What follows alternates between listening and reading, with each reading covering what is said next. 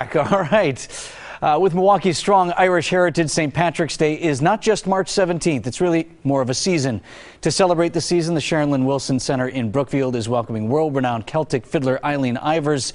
And we welcome Ms. Ivers with us back here to Milwaukee as well to give us a taste of the shows. 2 shows coming up this weekend. Eileen, welcome. Great to see you. Thank you, Vince. With the chops that you have, and I could spend all time talking about all the things that you've accomplished, but you could certainly be playing anywhere in the world, especially around St. Patrick's Day. Why have you come back to Milwaukee? Oh, it's a great place, as you guys know. It's they really understand Irish music in Milwaukee, you guys. We played with the symphony here before, the Great Milwaukee Irish Festival, and we were at the Great Wilson Center about 4 years ago now. So the crowds are always great. They love to celebrate heritage and just kind of get into the a bit of the history of the music, and we have dancers with us, 5-piece band, so we're ready to rock again. Yeah, Vince. Tell us a little bit more about that, about the show specifically. There is some dancing, and you also have an accompaniment of band. We do, Vince, yeah, 5-piece band, some singing going on, instruments like the accordion, whistles, Greg Anderson joining me today on guitar and bass and percussion. Trinity Irish School of Dance, amazing dancers as well, going to join us. They're fantastic. They are. There's a lot going on in Milwaukee, but it's a great place. You guys host amazing acts through the years, and we're just so really excited. We know how to have a pretty good time here, especially around St. Patrick's Day. I saw these guys off camera too. They really know how to have a good time. Also a good time in here. All right, well, I'll stop with my talking, and I'll give you details in a moment on how you can attend the shows, but go ahead and take it away. Thank you, my friend.